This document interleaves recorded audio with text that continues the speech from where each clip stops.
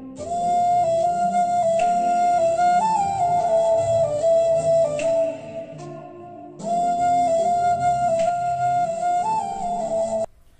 Morning, જય શ્રી કૃષ્ણ. હું છું શેટા Sandeep. Hello alkane, hello arene માં આપણે લાસ્ટ ક્વેશ્ચન ભણ્યા હતા, આઈ થિંક 68, રાઈટ? હવે એમનો પ્રશ્ન હશે 69. હોમવર્કમાં તમને જે કઈ પ્રશ્નો આપવામાં આવે છે એની અંદર મેં તમને જે ભણાવ્યું છે, જે મુદ્દા ડિસ્કસ કર્યા છે, એ મુદ્દા મટીરીયલમાં આપેલા હોય એ મુજબ જ લખવાના છે. બાય ચાન્સ વચ્ચે કોઈ કોષ્ટક કે વચ્ચે કોઈ એક્સ્ટ્રા મુદ્દો આપ્યો હોય તો એ રિવિઝન પોઈન્ટ છે, એ વચ્ચે સમજાવે છે. લાસ્ટ થિયરીમાં જે ભણ્યા 68 નંબરનો કે 67 નંબરના ક્વેશ્ચન ની અંદર, તો ત્યાં વચ્ચે પ્રક્રિયાનો પ્રકારો આપ્યા હતા કે તમારે લખવાની જરૂર નહોતી, બરોબર? છતાં પણ જો કોઈ લખ્યા હોય તો કોઈ વાંધો નહીં. હવે આપણે આગળ જઈએ એ પહેલા બીજો એક પ્રશ્ન કહી દઉં કે આપણે 10.1, 10.2 અને 10.3 સ્વાધ્યાયના 3 પ્રશ્નોને સોલ્યુશન કરવા માટે આપ્યા હતા. ઘણા મિત્રોને સોલ્યુશન નથી મળ્યા, કોઈ વાંધો નહીં, આપણે એટલી બધી ઉતાવળ ખાસ છે નહીં. આપણે જેમ જેમ ચેપ્ટર સ્ટાર્ટ કર્યું છે એ રીતે ધીમે ધીમે જ આગળ વધવાના છીએ. છતાં પણ તમારે જો અર્જન્ટલી સ્વાધ્યાયના પ્રશ્નોનું સોલ્યુશન જોઈએ છે તો તમે મને અમારા આ વોટ્સઅપ નંબરની ઉપર મેસેજ છોડીને પીડીએફ ફાઇલ મંગાવી શકો છો કે સર સ્વાધ્યાયનું સોલ્યુશન પૂરેપૂરું પહોંચાડો, બરોબર? તો આપણે સ્વાધ્યાયનું સોલ્યુશન ડાયરેક્ટલી એમની પાસે પહોંચાડી દઈશું વોટ્સઅપ થ્રુ. ક્લિયર? પ્રશ્નમાં આગળ વધીએ તો 69 નંબરનો પ્રશ્ન, આજનો આપણો જે પ્રશ્ન છે એ 69 નંબરનો પ્રશ્ન એવું કહે છે કે ધારો કે તમારી પાસે કોઈ સંયોજન છે હેલોજન યુક્ત, કોઈ સંયોજન છે હેલોજન યુક્ત, એમાંનું ધારો કે ક્લોરોબેન્ઝીન છે. કયું છે? તો એ ક્લોરોબેન્ઝીન માં કયો બંધ જોવા મળશે તમને? કાર્બન અને ક્લોરીન વચ્ચેનો. આની અંદર તમને કયો બંધ જોવા મળે છે? કાર્બન અને ક્લોરીન વચ્ચેનો બંધ જોવા મળે છે. હવે આના ઉપર હું OH- નો હુમલો કરી કેન્દ્ર અનુરાગી વિસ્થાપન પ્રક્રિયા કરવા માંગુ છું. શોર્ટમાં કહો ને તો આપણે આની આગળ એવું ભણ્યા કે કેન્દ્ર અનુરાગી વિસ્થાપન પ્રક્રિયા છે એ ઓછી થાય છે, પ્રતિક્રિયાત્મકતા હોય એની ખૂબ જ ઓછી હોય છે. પણ યાદ રાખજો મિત્રો, અમુક સિચ્યુએશન ની અંદર તમે આ ઘટનાને સાદુરૂપ આપી શકો છો. અમુક એવી પરિસ્થિતિઓનું નિર્માણ કરીને તમે અહીંયા કાર્બન અને ક્લોરીન વચ્ચેના બંધને તોડી ત્યાં નવા સમૂહને દાખલ કરી શકો છો. ફોર એક્ઝામ્પલ, ધારો કે આ ક્લોરોબેન્ઝીન છે. કોણ છે? તો અહીં રહેલા ક્લોરોબેન્ઝીન ને હું 623 કેલ્વિન તાપમાને, રાઈટ, 623 લખશું આપણે, 60 કેલ્વિન તાપમાને 300 એટમોસ્ફિયર દબાણે, 300 એટમોસ્ફિયર દબાણે જો NaOH ના દ્રાવણમાં ગરમ કરું. કોના દ્રાવણમાં? NaOH ના દ્રાવણમાં ગરમ કરું તો અહીં રહેલા NaOH માનો OH- એ શું કરશે? એની ઉપર હુમલો કરશે, એટલે કે એ પોતે કેન્દ્ર અનુરાગી પ્રક્રિયક તરીકે કાર્ય કરશે અને અહીંયા રહેલો OH- અહીંયા રહેલા Cl ને ઝડપથી દૂર કરે છે. શું બનાવે છે? અહીંયા OH પોતે ગોઠવાઈ જાય છે અને OH ત્યાં ગોઠવાઈ જવાના લીધે જે નિપજ મળે છે એને કહીએ છીએ આપણે ફિનોલ. તો મિત્રો યાદ રાખજો, જ્યારે પણ હેલોજન યુક્ત કોઈ સંયોજન હોય જેમ કે ક્લોરોબેન્ઝીન, રાઈટ, તો આવા ક્લોરોબેન્ઝીન નો સંપર્કમાં NaOH આવે અને એ પણ 668 કેલ્વિન તાપમાને 300 એટમોસ્ફિયર દબાણે, એટલે ઊંચા તાપમાને દબાણે જો એના સંપર્કમાં આવશે તો અહીંયા રહેલા કાર્બન ક્લોરીન નો બંધ તૂટી ત્યાં Cl દૂર થઈ OH- જોઈન થાય છે અને જે બનાવશે એને કહેવાય ફિનોલ. આ પહેલી પ્રક્રિયા હતી. હવે મટીરીયલ પ્રમાણે આપણે ઘણી બધી પ્રક્રિયાઓનો ઉલ્લેખ અંદર કર્યો છે કે જેમાં કાર્બન અને ક્લોરીન વચ્ચેનો બંધ OH- દ્વારા વિસ્થાપન પામે છે. હકીકતમાં જોઈએ તો એક પ્રકારની SN1 પ્રક્રિયા છે, વિસ્થાપન પ્રક્રિયા, કે જેમાં ક્લોરોબેન્ઝીન તમારો કઈ જે કઈ છે, રાઈટ, આ ટાઈપનો, એમાં રહેલા Cl નું વિસ્થાપન કરીએ છીએ. પણ ધ્યાન રાખજો મિત્રો, આ સ્થાનને કહેવાય ઓર્થો, આને કહેવાય મેટાન, આને કહેવાય પેરા. અને એમાં તે પેરા સ્થાન પર જો નાઇટ્રો સમૂહ હોય, કયો સમૂહ હોય? નાઇટ્રો.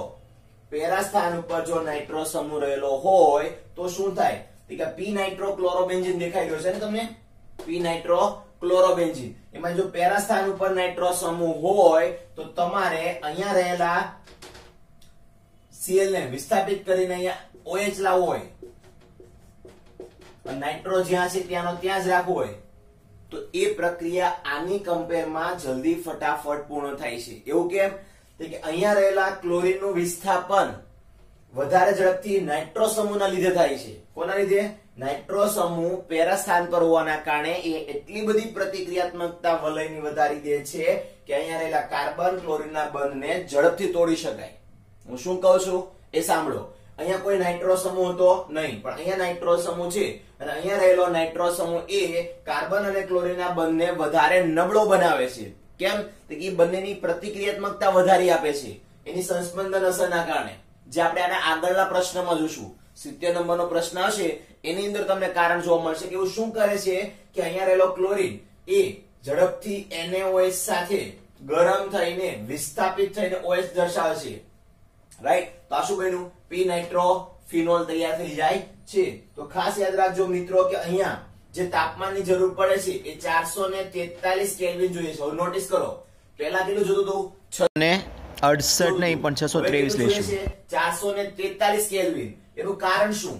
કારણ એક જ કે અહીંયા નાઇટ્રો સમૂહ નહોતો અને અહીંયા નાઇટ્રો સમૂહ છે. નાઇટ્રો સમૂહ આવવાના કારણે એની પ્રતિક્રિયાત્મકતા વધી જાય છે અને જે તાપમાન ને દબાણ આપણે ઊંચા જોતા હતા એ હવે નીચા થઈ જાય છે. 443 કેલ્વિન તાપમાને પણ તમે Cl નું વિસ્થાપન OH દ્વારા કરી શકો છો. આ થઈ ગઈ બે રિએક્શન.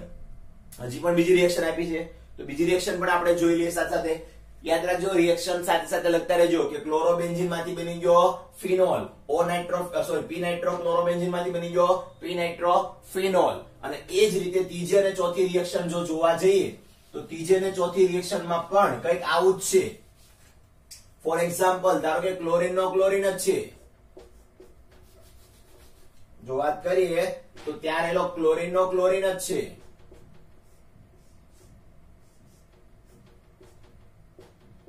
પરંતુ એના ઓર્થો સ્થાન અને પેરા સ્થાન પર હવે કોણ છે?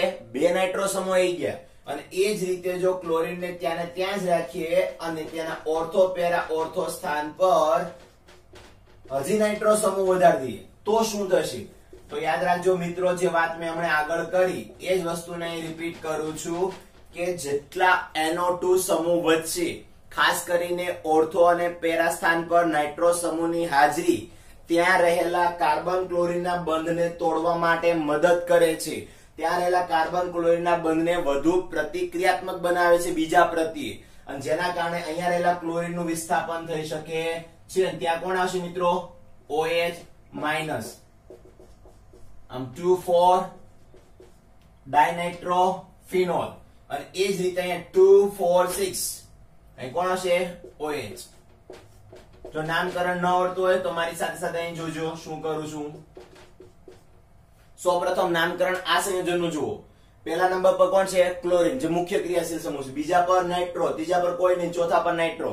2,4 બીજા અને ચોથા પર નાઇટ્રો સમૂહ છે તો 2,4 ડાયનાઇટ્રો ક્લોરોબેન્ઝીન. 2,4,6 2,4,6 ટ્રાઇનાઇટ્રો ક્લોરોબેન્ઝીન, જેનું મેં બનાવી નાખ્યું 2,4 ડાયનાઇટ્રો ફિનોલ, 2,4,6 ટ્રાઇનાઇટ્રો ફિનોલ, જેને તમે પ્રચલિત નામ પિક્રિક એસિડ તરીકે પણ ઓળખો છો. પિક્રિક એસિડ તરીકે પણ માર્કેટમાં તે ઓળખાઈ આવે છે.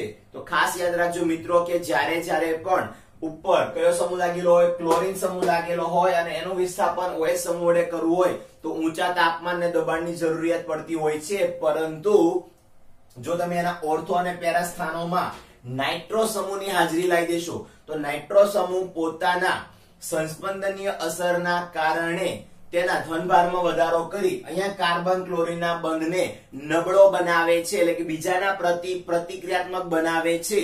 પરિણામે અહીંથી આવનારો OH સમૂહ સહેલાથી હુમલો કરી Cl ને હટાવે છે અને OH ત્યાં જોડાઈ જાય છે. આ આપણો તો 69 નંબરનો પ્રશ્ન કે જેમાં આ ઘટના થઈ અને આ બન્યું. હવે આપણે 70 નંબરનો પ્રશ્ન જોઈશું કે જેની અંદર આ ઘટના કેમ બને છે, એવા કયા કારણોસર છે કે નાઇટ્રો સમૂહ હોવાના કારણે તાપમાન ઓછું જોઈએ, દબાણ ઓછું જોઈએ અને અહીંયા રહેલો Cl ઝડપથી OH માં વિસ્થાપિત થઈ જાય છે. તો એ કારણો તમને 70 નંબરના પ્રશ્નોમાં જોવા મળશે. કોઈ ટેન્શન લેવાની જરૂર નથી, હું જે સમજાવું એના પર ફોકસ કરજો કે 69 નંબરના પ્રશ્નમાં માત્ર આપણે એ જ જોવાનું હતું કે અહીંયા રહેલો ક્લોરીન એ OH સમૂહ વડે વિસ્થાપિત થાય તો શું નિપજ આપે છે અને કેવી પરિસ્થિતિઓમાં તે વિસ્થાપિત થઈ શકે છે, જે આપણે જીનીટના કામમાં આવશે. અલગ અલગ પરિવર્તનો બનાવવામાં આવશે કે આમાંથી આ બનાવો ત્યારે તમને કામમાં આવશે. રાઈટ? ફોર એક્ઝામ્પલ, ધારો કે હું તમને એમ કહું કે તમારે ધારો કે બેન્ઝીન માંથી, કોનામાંથી મિત્રો? બેન્ઝીન માંથી તમારે પિક્રિક એસિડ બનાવવાનું છે. તો પિક્રિક એસિડ તો ખબર પડી ગઈ કે જેના બીજા, ચોથા અને છઠ્ઠા કાર્બન પર કોણ આવશે? નાઇટ્રો સમૂહ. ઓકે, આપણે લાવવાનો માથે કયો છે? OH. તો તમે શું કરશો? સૌપ્રથમ તમે બેન્ઝીન નું ક્લોરિનેશન કરશો. બેન્ઝીન ના ક્લોરિનેશન થી તમને મળશે ક્લોરોબેન્ઝીન. કોણ મળશે? ક્લોરોબેન્ઝીન. અને એ ક્લોરોબેન્ઝીન નું તમારે વારંવાર નાઇટ્રેશન કરશો એટલે તમને 2,4,6 ટ્રાઇનાઇટ્રોક્લોરોબેન્ઝીન મળશે. અને 2,4,6 ટ્રાઇનાઇટ્રોબેન્ઝીન નું છેલ્લે શું કરવાનું? તમારે NaOH માં નાખી દેવાનું. એટલે તમને તૈયાર થઈ જશે પિક્રિક એસિડ. હું જે બોલું છું ને પરિવર્તનો એ આપણે પાછળ કરવાના જ છીએ. આ તો જસ્ટ સમજાવું છું. ક્લિયર? હવે આપણે આગળ જોઈએ 70 નંબરના પ્રશ્નમાં. 70 નંબરના પ્રશ્નમાં 69 નંબરનો પ્રશ્ન રિપીટ થાય છે, ખાલી સમજાવવાનો આવે છે. 70 નંબરનો પ્રશ્ન તમે જોશો તો એ 69 નંબર પ્રશ્નની કોપી છે. ફરક એટલો છે, મેં 69 નંબરનો પ્રશ્ન તમને સમજાવ્યો હતો ને, એ ત્યાં ખાલી રિએક્શન લખી છે, અને અહીંયા શું કરે છે? જે સમજાવ્યું હતું એનું વર્ણન કરવાનું છે. 70 નંબરનો પ્રશ્ન ઉપર હેડિંગમાં આપેલો છે, જોઈ શકો છો તમે. શું કહે છે કે હેલો એરિન સંયોજનોમાં, કયા સંયોજનોમાં? હેલો એરિન સંયોજનોમાં જો ઓર્થો અને પેરા સ્થાન પર કોણ હોય? નાઇટ્રો સમૂહ હોય. તો ઓર્થો અને પેરા સ્થાન પર જો નાઇટ્રો સમૂહ ત્યાં રહેલો હોય તો એના કારણે હેલો એરિન સંયોજનોની પ્રતિક્રિયાત્મકતા વધી જાય છે, વધારો આવે છે. અને આપણે આવું સમજી ગયા આગળ કે જો નાઇટ્રો સમૂહ છે એ કોણ છે? ઇલેક્ટ્રોન આકર્ષક સમૂહ છે. ઇલેક્ટ્રોન આકર્ષક સમૂહ છે. તો જ્યારે પણ કેન્દ્ર અનુરાગી પ્રક્રિયા હુમલો કરશે ત્યારે એની માથે રહેલા ઇલેક્ટ્રોનને પોતાની તરફ ખેંચવાનો પ્રયત્ન કરતો હોય છે. એ જ વસ્તુને આપણે ફરીવાર ઉદાહરણ દ્વારા સમજીએ, પણ એના પહેલા સમજો કે તમારી પાસે જે ક્લોરોબેન્ઝીન છે એ ક્લોરોબેન્ઝીનમાં કોણ છે? તે કાર્બન અને ક્લોરીન વચ્ચે બંધ છે મિત્રો. કાર્બન અને ક્લોરીન વચ્ચેનો આ બંધ જો તમારે ત્યાં બેન્ઝીનના ચક્કડામાં ધારો કે નાઇટ્રો સમૂહ હાજર હોય, કયો સમૂહ હાજર હોય? નાઇટ્રો. એ નાઇટ્રો સમૂહ કોણ છે?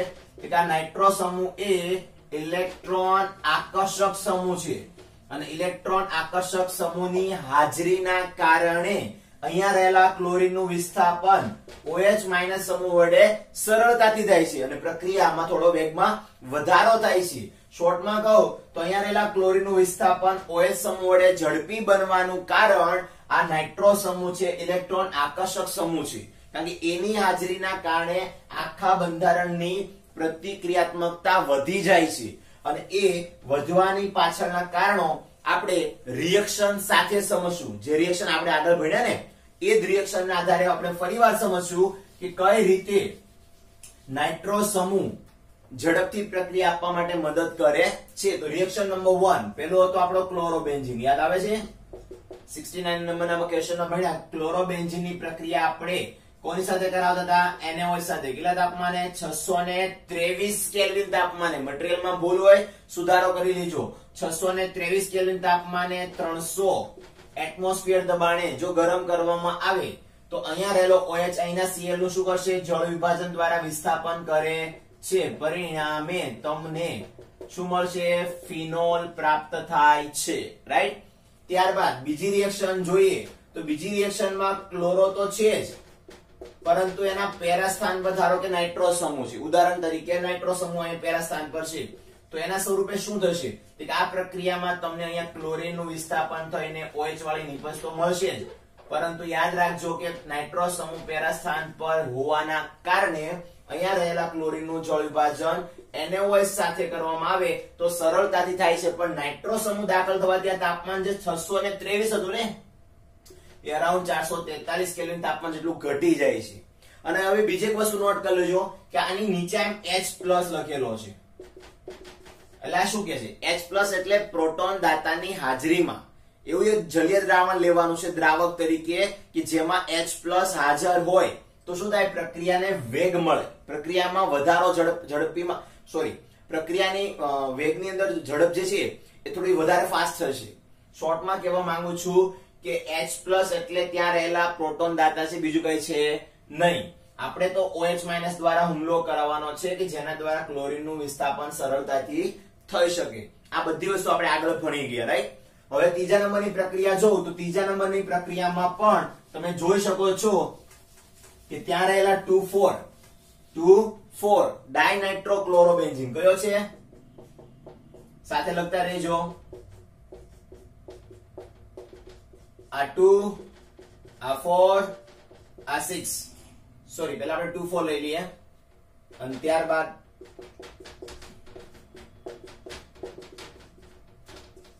2 4 6 લઈ લઈએ રાઈટ તો આ 2 4 ડાયનાઇટ્રોક્લોરોબેન્ઝીન ને તમારે NaOH સાથે રિએક્શન કરવા જશો તો પહેલામાં તાપમાનની જરૂર કેટલી પડી તમારે 623 કેલ્વિન પણ જો નાઇટ્રો સમૂહ દાખલ થયો પેરા સ્થાન પર એટલે તાપમાન 443 આવી ગયું કેમ નાઇટ્રો સમૂહના પ્રતિક્રિયાત્મકતાના વધારાના કારણે તો અહીંયા તો બે નાઇટ્રો સમૂહ છે તો તાપમાન હજી પણ ઘટીને 338 કેલ્વિન તાપમાને આવે છે હવે ઘણાને સવાલ થતો છે નાઇટ્રો સમૂહમાંથી એવું તો શું થાય છે નાઇટ્રો સમૂહ દાખલ થવાથી આ સંયોજનનું ઝડપથી જળ વિભાજન થાય છે અહીંયા રહેલા ક્લોરીનનું ઝડપથી OH- દ્વારા શું થાય છે વિસ્થાપન થઈ શકે છે આમ 2,4 ડાયનાઇટ્રોફિનોલ બની જાય છે અને એ જ વસ્તુ અહીંયા કોઈ પણ પ્રકારના NaOH લીધા વગર કારણ કે 1 2 3 3 નાઇટ્રો સમૂહ છે 3 નાઇટ્રો સમૂહ હોવાના કારણે માત્ર પાણીમાં જ તે જળ વિભાજન પામી જાય છે અને તે પિક્રિક એસિડ બનાવે છે શું બનાવે છે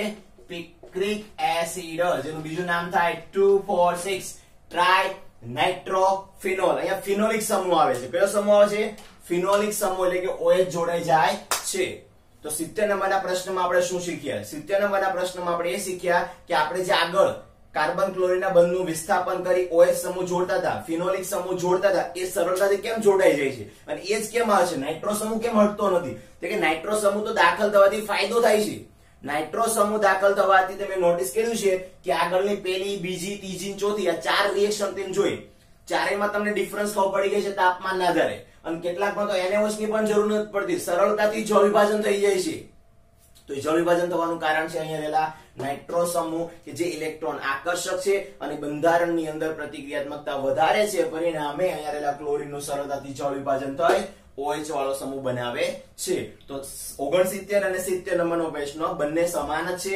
પહેલામાં ખાલી તમારે વિસ્થાપન કરીને રિએક્શનો સમજાવવાની હતી અને આ પ્રશ્નની અંદર તમારે એનું વર્ણન કરવાનું હતું કે કઈ રીતે આવું થાય છે હજી પણ આને આપણે ડિટેલમાં લઈ જઈ શકીએ છીએ કે 71 નંબરનો પ્રશ્ન જોશો એટલે તમને ખ્યાલ આવશે કે આ ઓર્થો અને પેરા પર જ આવે છે ત્યારે એવું શું થાય છે કે હુમલો અહીંયા થાય છે એવી કઈ ઘટનાઓ બને છે કે આમાં રહેલા OH- ને Cl પર જ હુમલો કરવો પડે છે અને અન્ય કોઈ સ્થાન પર હુમલો કરતા નથી તો આનું વર્ણન આપણે આની પછીના પ્રશ્નમાં જોઈશું ક્વેશ્ચન નંબર 71 71 નંબરનો પ્રશ્ન શું કહે છે ભાઈ 71 નંબરનો પ્રશ્ન એવું કહે છે આગળ કેટલા પ્રશ્નો ભણ્યા તમે પહેલા એ ગયો 69 70 રાઈટ એ બંને પ્રશ્નોમાં શું હતું તે બંને પ્રશ્નોમાં આપણે એવું જોયું કે ઓર્થો અને પેરા સ્થાન પર નાઇટ્રો સમૂહ દાખલ થવાના કારણે ત્યાં રહેલો Cl સરળતાથી જઈ OH દાખલ કરી લે છે ઘણા પ્રશ્નો હજી સોલ્યુશન નથી હોય કે આવું કેમ થાય છે તો એનું થોડું કારણ અહીંયા આપીએ પછી આગળ જઈએ થોડું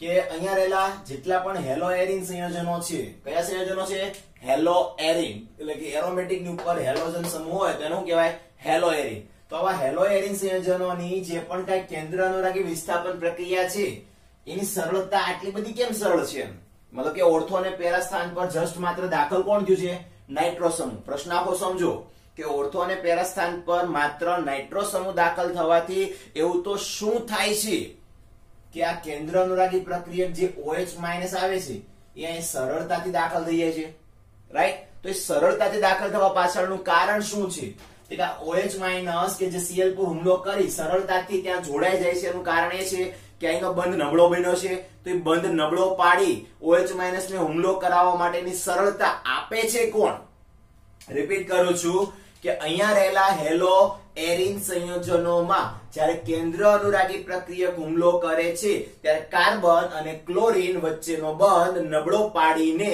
ત્યાં OH- ને દાખલ થવા માટેની સરળતા આપે છે કોણ તે કે નાઇટ્રો સમૂહ તો સવાલ એ થાય કે કઈ રીતે ઓર્થો અને પેરા સ્થાન પર જે નાઇટ્રો સમૂહ છે એ પોતાની સંસ્પંદનીય અસરના કારણે આવું કરી શકે છે કઈ અસરના કારણે સંસ્પંદન અસર હવે આપણે એ પણ સમજીએ કે કયા પ્રકારની સંસ્પંદન અસર જોવા મળે છે તો મિત્રો ધ્યાન આપજો ક્લોરોબેન્ઝીન હોય એને લખવું હોય તો તમે કઈ રીતે લખી શકો આ રીતે ક્લોરોબેન્ઝીન લખો છો રાઈટ અને ક્લોરોબેન્ઝીન માં ધારો કે અત્યારે નાઇટ્રો સમૂહ ઓર્થો સ્થાને છે તો આને શું કહો છો તમે? ઓ નાઇટ્રો ક્લોરોબેન્ઝીન. પણ આનું બંધારણ જો, આનું બંધારણ જો સ્ટ્રક્ચર દોરશો તો તમને કંઈક આ પ્રકારે જોશે. ક્લોરોબેન્ઝીન નો ક્લોરોબેન્ઝીન, યસ ઓર નો? અને જે તમને દેખાય આવી રહ્યો છે એ કયો? કે આ નાઇટ્રો સમૂહ. નાઇટ્રો સમૂહ કેવો છે? NO2-1. બંધારણ દોરશો તો કંઈક આવું જોવા મળશે કે એનો નાઇટ્રો સમૂહ જે અહીં જોડાયેલો છે એમાં નાઇટ્રોજન ડાયરેક્ટ આવે. ઈ નાઇટ્રોજન ની ઉપર ડબલ બોન્ડ O અને સિંગલ બોન્ડ O -1, નાઇટ્રોજન પોતે +1. કારણ કે નાઇટ્રોજન ની કુલ સંયોજકતા કેટલી આવે? 5. નાઇટ્રોજન 15મા સમૂહમાં છે તો બે બોન્ડ અહીંયા બનાવ્યા, એક અહીંયા બનાવ્યો, એક અહીંયા બનાવ્યો. બન્યા ટોટલ કેટલા? 4. એક ઘટી આર્યો પ્લસ ઓક્સિજન ની 2 આવે. ઓક્સિજન એક જ બંધ બનાવે છે, એક ઘટી O -1. ઘટી નથી, વધી છે એની પાસે 2 છે. ઓક્સિજન પાસે કેટલી હોય બોન્ડિંગ બનાવવા માટે? 2. O -2 હોય ને, તો O એક બંધ બનાવો, એક વધ્યો તો O -1 લઈ ગયો. આમ આપણે આ બંધારણ જે અહીં આપેલું છે એને આવી રીતે દર્શાવી શકીએ છીએ. હવે એનું સંસ્પંદન જુઓ કે અહીંયા રહેલો નાઇટ્રો સમૂહ પોતાની સંસ્પંદન અસરના કારણે, તમે 11માં પણ ભણી ગયા છો સંસ્પંદન અસર કોને કહેવાય? કે એના જેવું બીજું બંધારણ અંદર હોય એને કહેવાય એનું સંસ્પંદન, રાઈટ? તો અહીંયા નાઇટ્રો સમૂહનું સંસ્પંદન આપણે જોવાનું છે કે નાઇટ્રો સમૂહ પોતાના સંસ્પંદનના કારણે શું કરે છે કે અહીંયા રહેલો કાર્બન ક્લોરીન નો આ જે બંધ દેખાઈ રહ્યો છે એ તૂટી જાય છે, રાઈટ? તો તૂટવા માટે એને નબળો કઈ રીતના બનાવે છે?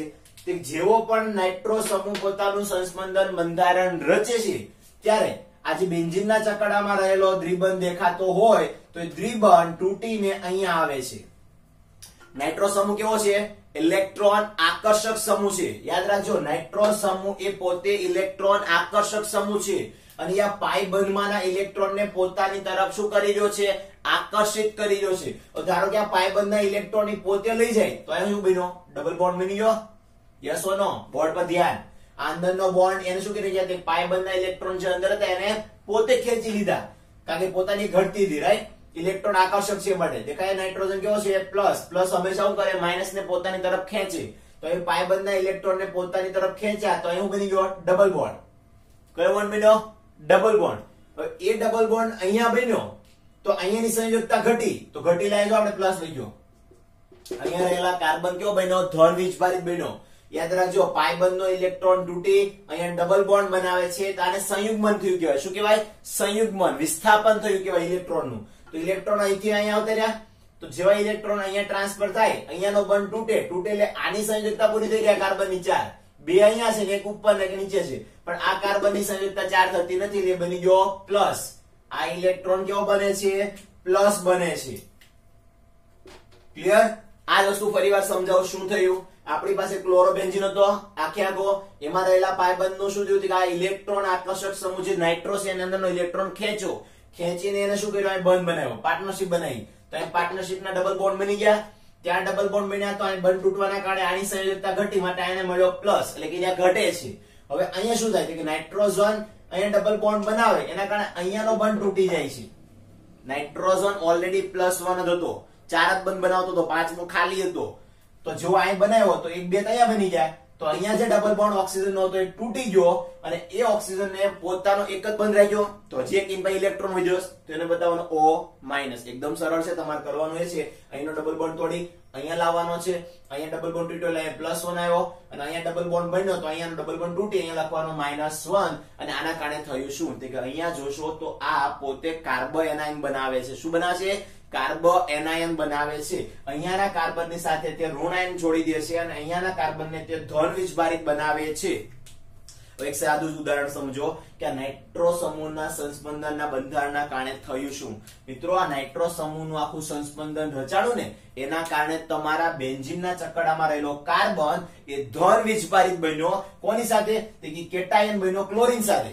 હવે કેટાયન જે બન્યું ક્લોરીન સાથેનો બંધ કેવો થઈ ગયો? પોઝિટિવ. અને તમારો આવનારો કેન્દ્ર અનુરાગી પ્રક્રિયક કેવો છે? નેગેટિવ. તો તરત સરળતાથી એની ઉપર શું કરશે? હુમલો કરશે અને અહીંયા રહેલા ક્લોરીન નું શું કરશે? વિસ્થાપન કરીને OH સમૂહ દાખલ કરી દે છે. જો થિયરી ન સમજાણી હોય તો વિડિયોને રિવર્સ કરી ફરીવાર સાંભળજો હું શું બોલ્યો છું, રાઈટ? એ જ રીતે અહીંયા જો કે ધારો કે પેરા સ્થાન પર હોય તો શું થાય? તો અહીંયા બોન્ડિંગ જોઈ શકો છો. અહીંયા ધારો કે નાઇટ્રો સમૂહ હોય તો એ નાઇટ્રો સમૂહને આપણે આ રીતે દર્શાવશું. N ડબલ બોન્ડ O, એક સિંગલ બોન્ડ O અને એ કેવો? માઈનસ અને આ કેવો? +1. આ થઈ ગયું નાઇટ્રો સમૂહનું બંધારણ. જે નાઇટ્રો સમૂહની વાત કરીએ છીએ કયા સ્થાન પર છે ત્યારે પહેલા સ્થાન પર. હવે અહીંયા સંસ્પંદન કઈ રીતના થાય છે? સેમ વસ્તુ કે અહીંયા રહેલો ડબલ બોન્ડ, આ જે ડબલ બોન્ડ દેખાય છે મિત્રો, એ ડબલ બોન્ડ ધારો કે હું લઈ લઉં તો શું થાય છે કે અહીંયા રહેલો ડબલ બોન્ડ એ કરશું કે અહીંયા રહેલો ઇલેક્ટ્રોન અહીંયા આવે, રાઈટ? તો આનું શું થઈ જાય કે આ ઇલેક્ટ્રોન અહીંયા આવ્યો તો શું થઈ જાય? પાય બંધ થઈ જાય, રાઈટ? આ ઇલેક્ટ્રોન ટ્રાન્સફર ક્યાં કર્યો કે આ ઇલેક્ટ્રોન ને આપણે અહીંયા ટ્રાન્સફર કરીએ, આ બની ગયો ધન આયન. સંસ્પંદન બંધારણ આપણે ભણી ગયા છીએ. અહીંયાના પાયબંધના ઇલેક્ટ્રોન ને લઈને અહીંયા લાવવું તો આ બંધ આવી ગયો અહીંયા, અને એના અહીંયા વચ્ચે આ બંધ તૂટે. જેવો આ બંધ તૂટે તો આ બંધના ઇલેક્ટ્રોન ક્યાં ગયા? ઈ બંધમાંના બધા ઇલેક્ટ્રોન આ નાઇટ્રોજન લઈ ગયો. ન સમજાણું હોય તો એ કશું એ સમજો કે આના ઇલેક્ટ્રોન કોણ લઈ ગયો? આ પાયબંધના ઇલેક્ટ્રોન નાઇટ્રો લઈ ગયો તો આ બની ગયો ડબલ બોન્ડ. આ પાયબંધના ઇલેક્ટ્રોન આ નાઇટ્રોજન લઈ ગયો તો આ બની ગયો ડબલ બોન્ડ, અને એની આગળના ઇલેક્ટ્રોન નીચે આવ્યા તો આ બની ગયો ધન આયન. શોર્ટમાં કહો ને તો બેન્ઝીનના ચકડામાં રહેલા બધા પાયબંધ તૂટી ક્રમશઃ આગળ વધ્યા. એટલે જો આ બંધ અહીંયા આવતો રહ્યો ડબલ બોન્ડમાં, કોના કારણે? નાઇટ્રો સમૂહના ઇલેક્ટ્રોન આકર્ષક હોવાના કારણે. આ સમૂહ ઇલેક્ટ્રોન આકર્ષક હોવાના કારણે પાયબંધના ઇલેક્ટ્રોનને પોતાની તરફ ખેંચે છે. એટલે આ બંધ આવી ગયો અહીંયા, તો આ થઈ ગયો ડબલ બોન્ડ, અને અહીંયા રહેલો ડબલ બોન્ડ તૂટી ઓ થઈ ગયો -1. હવે આ તૂટીને અહીંયા આવતો રહ્યો તો અહીંયા ખાલી પડ્યો, અને ઉપર ખાલી હતું તો શું થયું? આના પાયબંધમાંના ઇલેક્ટ્રોન વિસ્થાપન અહીંયા થયું, તો આ સાઈડના ઇલેક્ટ્રોન અહીંયા આવતા રહ્યા, પરિણામે આપણને જે ધન વીજભારિત જોતો હતો એ મળી ગયો. આમ બેન્ઝીનના ચકડાની અંદર તમે જોશો તો બેન્ઝીનના ચકડામાં ફરીવાર પાછો કાર્બન બની ગયો ધન વીજભારિત, અને પરિણામે આવનારા કેન્દ્ર અનુરાગી પ્રક્રિયક માટે આ કાર્બન અને ક્લોરીનનો બંધ કેવો થઈ ગયો? નબળો, અને પરિણામે પ્રતિક્રિયાત્મક થઈ ગયો. મતલબ હુમલો કરવા માટે, સ્થાન ગ્રહણ કરવા માટે રેડી છે. હવે મતલબ OH- આવશે, ક્લોરીન નું અહીંથી વિસ્થાપન કરી આપે છે. આખી થિયરીનું રિવિઝન કરી આપું છું શોર્ટમાં. O નાઇટ્રોક્લોરોબેન્ઝીન હતો. O નાઇટ્રોક્લોરોબેન્ઝીનમાં નાઇટ્રો સમૂહનું સંસ્પંદન જોઈએ છે આપણે, બેન્ઝીનના ચકડાનું જોતા નથી. તો નાઇટ્રો સમૂહનું સંસ્પંદન શું થાય? અહીંયા રહેલો ડબલ બોન્ડ આપણે અહીંયા પણ દર્શાવી શકીએ, પણ એને શું કર્યું કે અંદરમાંના પાયબંધના ઇલેક્ટ્રોનને બહાર ખેંચ્યું, તો નાઇટ્રોજનમાં થઈ ગયો ડબલ બોન્ડ. આ ડબલ બોન્ડ થવાના કારણે આ બોન્ડ તૂટ્યો નહીં, બનાવવાનો કેવો? O-1. હવે આના કારણે આખો આ કાર્બન થઈ ગયો ધન વીજભારિત, બંધ થઈ ગયો નબળો, તો OH આવીને વિસ્થાપન કરી શકે છે. પહેલા સ્થાનમાં પણ આ જ વસ્તુ થાય છે કોપી, કે અહીં નજીકના કાર્બન હતા એનો પાયબંધ એને અંદર લઈ લીધો, તો એ પાયબંધને તોડીને આની સાથે ડબલ બોન્ડ બનાવ્યા, તો આ ડબલ બોન્ડ અહીંયા બની ગયા, તો અહીંયા જે ડબલ બોન્ડ બનવાના કારણે એની સંયોજકતા ઘટી, એ સંયોજકતા એના ઉપરના ઇલેક્ટ્રોનને પૂરી પાડી. એટલે આ પાયબંધ ક્યાં આવતો રહ્યો? અહીંયા. તો આ પાયબંધના નીચે આવવાના કારણે અહીંયા શું પડ્યો? કેટાયન. તો ફરીવાર પાછું બંધારણ ઉપર નીચે જોશો તો બંને કાર્બન પાછા કેવા થઈ ગયા? ધન વીજભારિત, અને પરિણામે આ કેન્દ્ર અનુરાગી પ્રક્રિયક સરળતાથી હુમલો કરી શકે છે, અને એનું કારણ ઓર્થો અને પેરા સ્થાન પર રહેલા નાઇટ્રો સમૂહના સંસ્પંદનના કારણે આવું થાય છે. ક્લિયર? 2 થી 3 વાર વાંચશો, સમજાઈ જશે.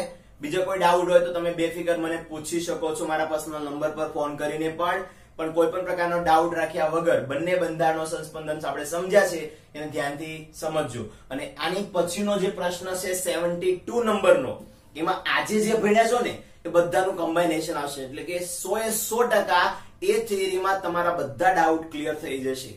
ક્લિયર? તો આજનો વિડીયો આપણે અહીંયા સુધી રાખીએ છીએ, 71 નંબરના પ્રશ્ન સુધી. તમારે આ બધા પ્રશ્નો વ્યવસ્થિત હોમવર્કમાં લખવાના છે, સમજવાના છે, બંધારણ દોરવાના છે, અને જો કોઈ ડાઉટ થાય તો ડાયરેક્ટલી મારો કોન્ટેક્ટ કરવાનો છે. પછી ભલે ત્યાં આગળના જે કઈ વિડીયો હતા એના કઈ ડાઉટ હોય કે એના આગળના ડાઉટ હોય, કોઈ પણ ડાઉટ તમે ગમે ત્યારે ક્લિયર કરી શકો છો. ક્લિયર? Thank you. જય શ્રી કૃષ્ણ. સમજીએ કે ક્લોરોબેન્ઝીન જે આપેલું છે, રાઈટ, એને 623 કેલ્વિન તાપમાને 300 એટમોસ્ફિયર દબાણે NaOH દ્રાવણમાં જો ગરમ કરીએ તો સૌપ્રથમ બને સોડિયમ ફિનોક્સાઇડ, અને ત્યારબાદ આપણે જે નીચે H+ છે ને એ H+ ત્યાં જોડાઈને સોડિયમને હટાવી એને બનાવે છે ફિનોલ. આ પ્રેક્ટિકલી બને. જે આપણને ડાયરેક્ટલી OH સમૂહ જોડાયેલો દેખાય છે એ વાસ્તવમાં પહેલાં ફિનોક્સાઇડ બનાવતો હોય છે. અને એ જ રીતે જ્યારે તમે સોડિયમ NaOH નાખો છો, પણ યાદ રાખજો નાઇટ્રો સમૂહ 2 હશે તો એસિડ સમૂહના અંદર જેવો H+ જશે તરત ક્લોરીનનું વિસ્થાપન કરી OH સમૂહ જોઈન્ટ કરી દેશે, પણ તાપમાન કેવું રાખશે ત્યારે? ઓછું.